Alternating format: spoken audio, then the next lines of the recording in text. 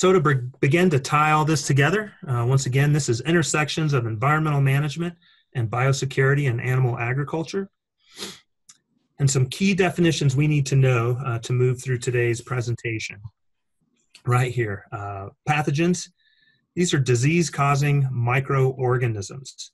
And biosecurity are the procedures and best practices that we use to protect humans or animals against the impacts of pathogens, the spread of pathogens.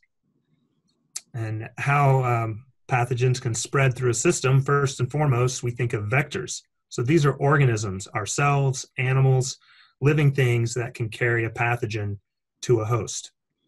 And then inanimate objects, non-living objects that can carry pathogens are called fomites. So this would be equipment, tools, vehicles, etc. So there are strong links between biosecurity and manure nutrient management and environmental management and animal agriculture. So really a lot of the work that many of us have been doing for years is closely tied to biosecurity. Many of the practices that we recommend, design, implement to prevent pollution from animal agriculture also prevent the spread of pathogens or toxins.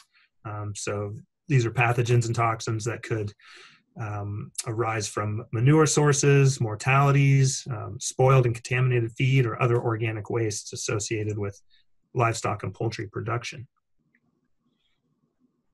And really, there's similar goals overall. Sound environmental management and sound biosecurity both promote public health, food and companion animal health, and wildlife health.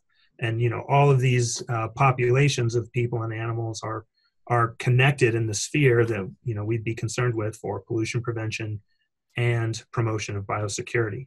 And in the end, it's to protect farms, ranches, the industry, and the people and animals of those industries from health, legal, and financial risks. So some more, exact linkages. We think about over the last several years having to deal with more or significant outbreaks of PEDV. It was closely tied to manure management as far as getting a stop to these outbreaks. So we had to deal with the pathogen in manure pits and storage, the implications in land-applied manure, and also the pathogen being persistent on equipment, manure management, hauling, and application equipment. If you do have concerns about this particular issue or case study in general, I'd recommend looking at Minnesota-based VetMed and Extension Resources. That's a great first place stopping for information on PEDV. Another big event in recent years, the 2015 high-path avian influenza outbreak resulted in mass mortalities, primarily from euthanasia, but also a smaller amount directly from the disease. Euthanasia was a stopgap sort of method to prevent the spread of the disease further, but then we had to deal with all those mortalities, the floor litter, the manure, and so composting was implemented there. Composting, the heat through the process reduced the threat of the pathogen and transformed the waste and reduced it to a material that could be land applied. So there was eventual safe agronomic use of that material. But once again, just trying to drive home the point of strong links between biosecurity and animal waste management. So I've hinted at this already or started to introduce this topic, and it will be related to our first technical presentation today. And this is how I think about pathogens making the rounds through a system. So sort of as a review, it's going to be through vectors and fomites, so living organisms, including ourselves, and then tools, equipment, and vehicles, the fomites. So we think about who is traveling through livestock and poultry food systems. We've got technical service providers, including extension educators and our CS folks, et cetera. Manure service providers, and they're coming around to provide a service. They're bringing equipment. They're exposing their equipment to manure at different farms. So we need to think about biosecurity for those sorts of providers. Shared tools and equipment amongst neighbors and ag communities. And then also we have a lot of other folks coming and going. Pathogens could be making the rounds through the delivery of inputs and supplies, and the harvest and export of animal-based products, whether it's animals themselves, dairy products, etc.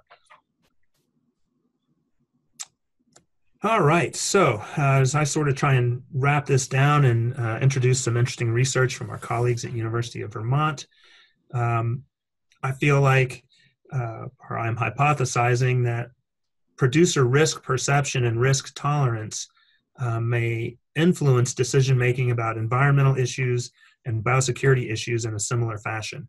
And one of our speakers is going to explore that in the context of biosecurity, but both are tied together with risk. What's the risk of an operation being exposed to a disease? What's the risk of an operation being involved in a manure or environmental accident or spill? And then once again, many of us are educators, technical service providers, and we're part of this. All movement of goods and services through a system can spread disease. And we're going to see an interesting modeled example of that. So much of the, or all of the research presented here today is a function of a USDA AFRI coordinated ag project. Here's the long title. I won't bore you with it. Gabriella is going to introduce the short title, but we want to thank our PI, Dr. Julie Smith at University of Vermont. This project involves subcontracts and PIs that are national in scope. And today we're going to hear from some of the folks in the SPEGS lab, the Social Ecological Gaming and Simulation Lab at the University of Vermont.